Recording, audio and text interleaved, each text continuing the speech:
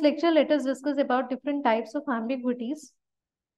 While natural language processing tries to understand the language in which humans communicate, it faces several challenges. Ambiguity of words or sentences or phrases is one of the biggest challenge. First one is lexical ambiguity. So whenever a paragraph is given, that paragraphs are broken down into words or tokens. Then each token has got specific meaning. So there can be instances where a single word, it can be interpreted in multiple ways. So from the paragraph, we generated, or the paragraph is broken down into multiple tokens or words. So every token or every word, it may have multiple meanings. So the ambiguity that is caused by the word alone. So here we are just concerned about ambiguity in word rather than context. So such type of ambiguity is considered as lexical ambiguity. So if the ambiguity is present or if it is caused by the word alone instead of the context, then that is called lexical ambiguity. Example is, give me the bat. So here in the sentence, it is unclear whether bat refers to an animal or cricket bat. So here ambiguity is caused by the word bat. So we don't know whether this bat is an animal or cricket bat. Just by looking at the word, it does not provide enough information about the meaning. Hence, we need to know the context in which it is used. So if you see only this word, it won't provide us any meaning, right? This bat. So we need context in order to get the meaning of the sentence. So this lexical ambiguity, it is again divided into two types. One is polysemy and second one is homonymy. First, polysemy. Polysemy means it refers to a single word having multiple but related meanings. So, what is polysemy? If a word is having multiple meanings and all those meanings should be related to each other. Example, bright. So, what can be the related words or multiple words for this word bright? So, it can be intelligent,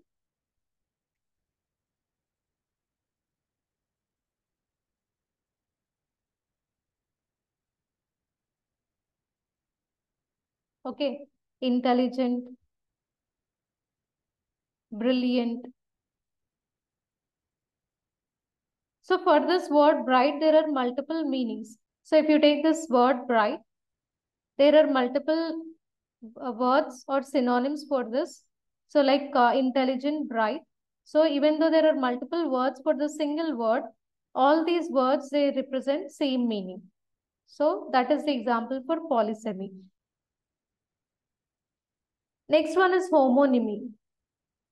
So it refers to single word again, but here it has multiple but unrelated meanings. So earlier, polysemy means multiple but related meanings. Here, multiple but unrelated meanings. Example, bear, left, pole. So bear means, here bear can be an animal or tolerate.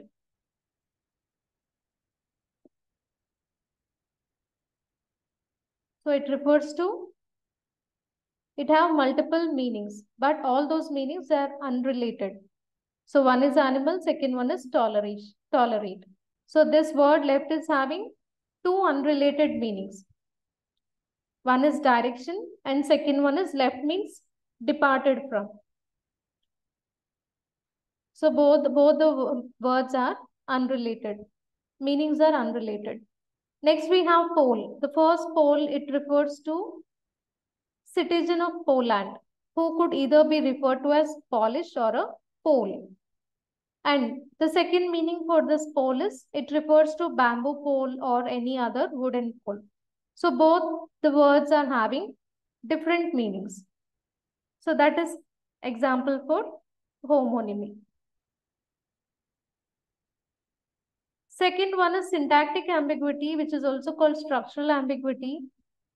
It mainly refers to grammatical structure and rules that define how the words should be combined in order to form sentences and phrases. So sentence, it can be interpreted in more than one way, right? Due to its structure or syntax, such ambiguity is referred to as syntactic ambiguity.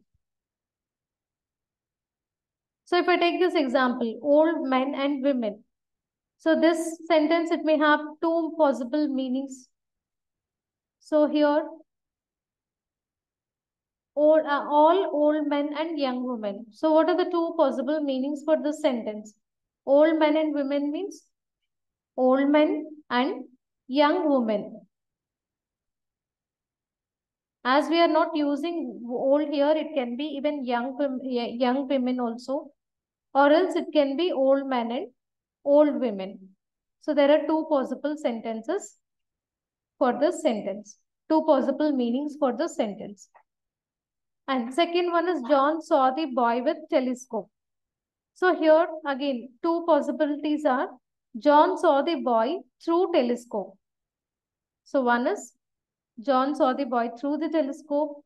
Second one is John saw the boy who was holding telescope. So in the first case, John is holding telescope. Whereas in the second case,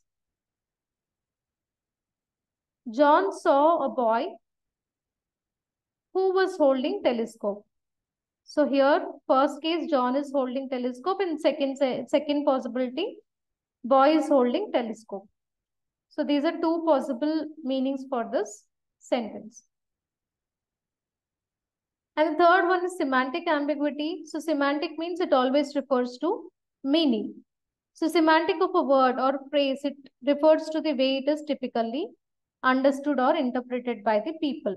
So syntax, it always describes the rules by which words can be combined into sentences, whereas semantics describes what they exactly mean.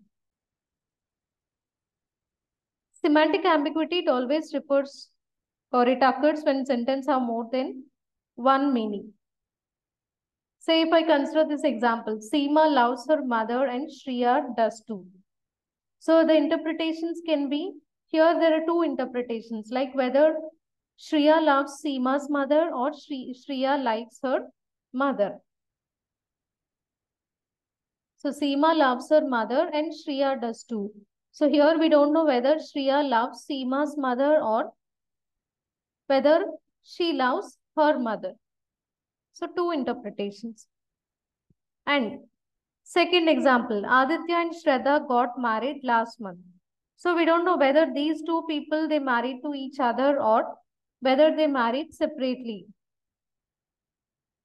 So that is again semantic ambiguity. And the fourth one is anaphoric ambiguity. So word which gets its meaning from preceding word. That is called as an anaphor.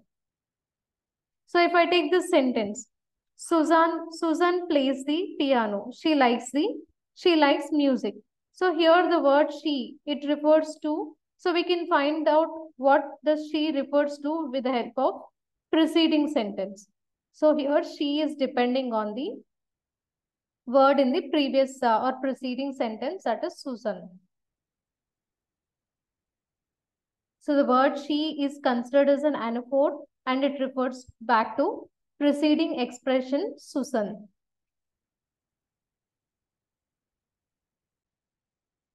So here one more example for anaphoric ambiguity.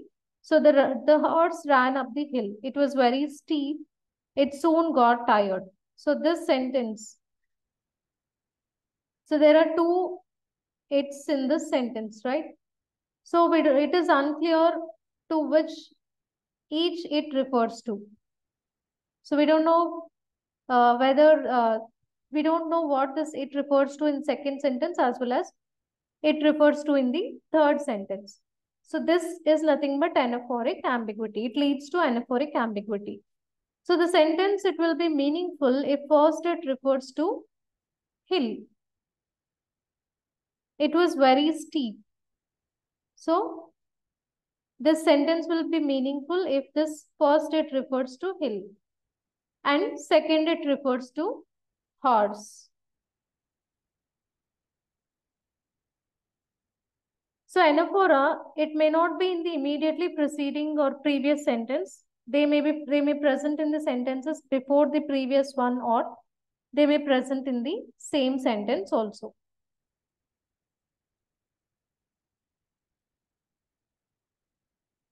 So if you take second example here, Darshan plays keyboard. He loves music. So in this case, he is a pronoun. So he refers to Darshan. So this is one more example for anaphoric ambiguity. And the last one is pragmatic ambiguity. So situational context, individuals' mental states, preceding dialogue, and other elements, they actually play a major role in understanding what the speaker is trying to say, or else how the listeners perceive it. So here the pragmatic analysis or pragmatics, they mainly focus on the real-time usage of language, like what the speaker wants to convey and how the listener infers it. See, we have some examples here. Say the sentences, do you know what time it is? So there might be multiple interpretations here. So here you need to find out what the speaker wants to convey. So direct meaning for the sentence is asking for correct time, current time. Whereas pragmatic meanings or other meanings for the sentence can be expressing anger to someone who missed the due time or something. So it depends on the speaker. So how the speaker is conveying the meaning as well as how the listener understood it. And similarly, will you crack open the door? I'm getting hot. So here crack can be either to break the door or open the door just a little. So this is a pragmatic meaning for this. Next, the chicken is ready to eat. So here direct meaning is chicken is ready to eat its breakfast. And what are the other possible meanings for this? The cooked chicken is ready to be served. So direct meaning is chicken is ready to eat the breakfast. So chicken is hungry. Whereas here, this refers to dish. The cooked chicken is ready to be served. So here this pragmatic ambiguity, it completely focuses on what the speaker wants to convey, as well as it depends on speaker as well as the listener.